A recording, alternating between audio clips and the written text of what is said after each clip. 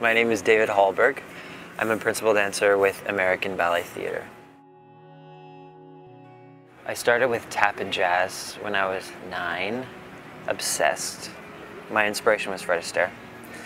And then that was in Minneapolis, Minnesota. Then I moved with my family to Phoenix, Arizona. And I started ballet training kind of late, actually, like at 13. And I have to say it was like a calling.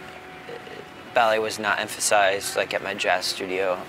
I saw the Nutcracker and I fell in love with ballet.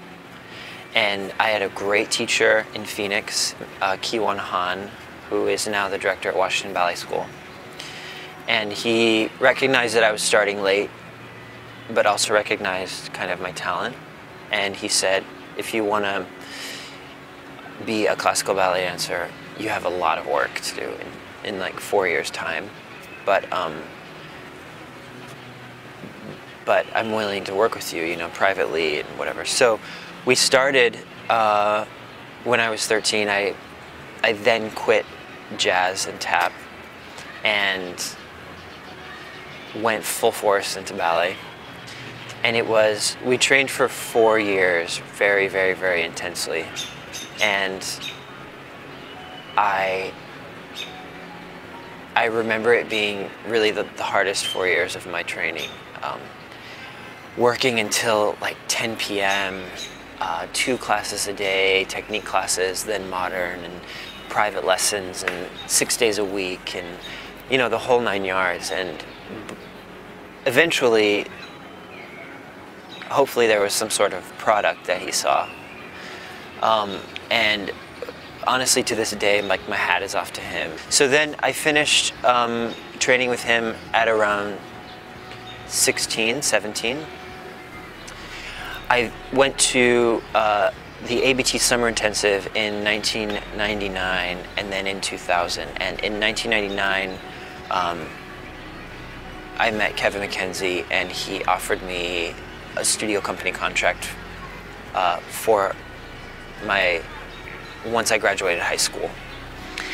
So then I decided I wanted to do a year of like kind of finishing school. So I went to Paris Opera School. I sent a video to them, kind of cold turkey, and did not think I would get in. Thought I was American and didn't speak French, and I was too old. And I got in, which was great. So I spent a year there, my senior year of high school, which was a very humbling experience. It is an absolutely unbelievable school. The speed at which they work, the training, the facilities, the teachers, the institution of Paris Opera really is something to marvel at. It was more the experience of being like at Paris Opera, seeing the company dance every weekend, being in the dorms with everyone else who was French. I was the only American, and it broadened my horizons tenfold. It was really unbelievable. So I spent a year there, having highs and lows and whatever, but like I said, it was a humbling experience. So I didn't go to be like kind of the star. I went to learn, and that's exactly what happened. I was kind of pushed in the back and treated like an American, kind of. So I had a great teacher, Jacques Namon. He was really great, and it was when Claude Bessy was the director. And she's really what made the school what it is. Elizabeth Platel is now the director, who's great also. But Claude was a fantastic director. I mean, she was running it since the 70s, you know. Brought up Sylvie Guillem, brought up, you know, everyone. So after that, I knew I was going back to ABT to join Studio Company. So I joined Studio Company, had a very interesting year.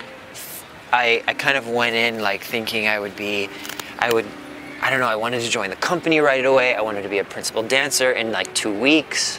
You know, I wanted it. And that year was kind of a reality check, like that I need to to have a base, and Studio Company was that base, which is now ABT2. John Meehan was my director, and he was like a father to me, and I really learned a lot. I mean, we were around the company. We weren't working with the company, but we were watching, you know, all the dancers that I looked up to when I was training. And then I got into the company a year later. That was great, and you know, I slowly started to get some roles and things and opportunities, and it's just been a constant growth process. I spent 2 years in the corps, then 2 years as a soloist, 2 or 3 years as a soloist, and then I was promoted to principal when I was 23. So, and now I've been a principal for 3 years, 4 years. And you know, like I say, it's been a growth process. It's been really, I don't know, just I haven't felt like when I became a principal I was a finished dancer. You know, it's just been this constant growth, this constant discovery, and ABT really has facilitated that. They've really, like, it's been my kind of home, and I've been able to grow. I'm fortunate in a sense that, like, I'm given opportunities to go out and perform elsewhere, which to me is essential for myself as a dancer.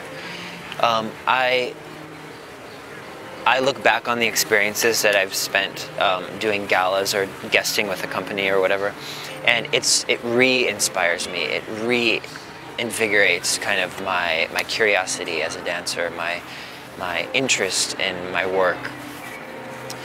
Not to say that ABT doesn't facilitate that, because that is my base. I mean, ABT is my home, and I'm given this repertoire at ABT that's unparalleled in a sense. I mean, yesterday I was dancing Romeo in Macmillan's Romeo and Juliet's, and that to me is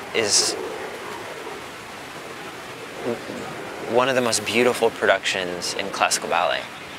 And I wouldn't be given that had I not been at ABT. And I have to say, you know,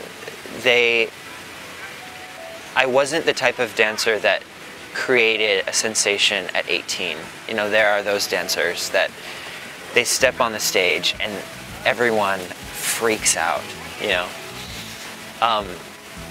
It's been a growth for me, and it's taken patience, a lot of patience on my part, because I ask so much of myself, and I question so much, and you know, I'm always searching for more, and I always want more, and it's never enough, yada yada yada. And they being Kevin McKenzie, the coaches at ABT, whoever, have been patient with me.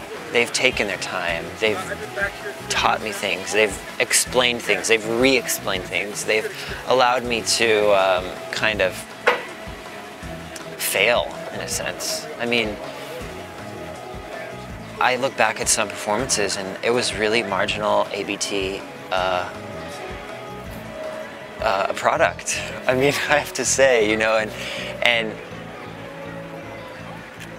and I'm fortunate that, like, they've given me the other chance and the next chance and the next chance, and therefore I've been able to grow. I've been able to stay inspired, because to me the classical repertoire is so demanding, and the reason I was attracted to classical ballet when I was 13 or 14 was because it was never enough. It was never perfect enough. It can always be better. As hard as you work, you can always work harder. And to me, that's what drives me to classical ballet. The precedent is set so high, and dancers continue to reach even higher and higher. And you know, there's always more, and there's always better out there, and there's always a nuance of an artist that you hadn't even thought of, that you see on stage, and I just feel like ABT has really given me that opportunity. Not to say that the opportunities that I'm given outside of ABT, they fulfill me just as much. I mean, I was in Japan a year ago working with Johann Hallberg on his production of La Sylphide, and it was an unparalleled experience.